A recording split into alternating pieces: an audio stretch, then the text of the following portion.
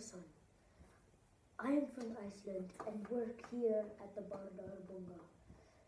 This is the part of the museum called The Voices of the Indus Valley.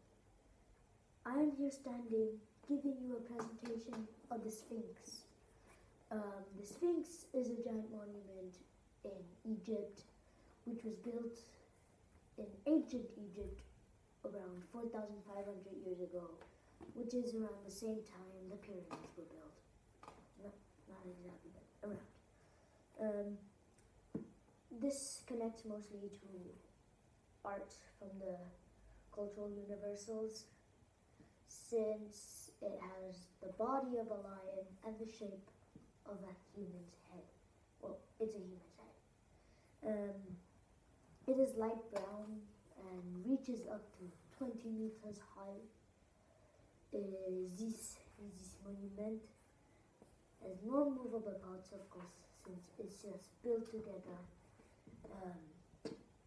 The Egyptians built the Sphinx for many important stuff, such as guarding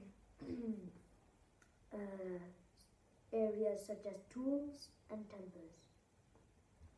This shows that in ancient Egypt they had a very high-tech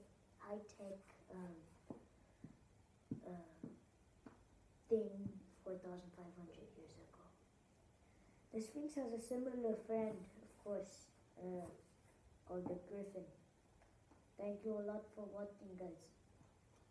Appreciate it.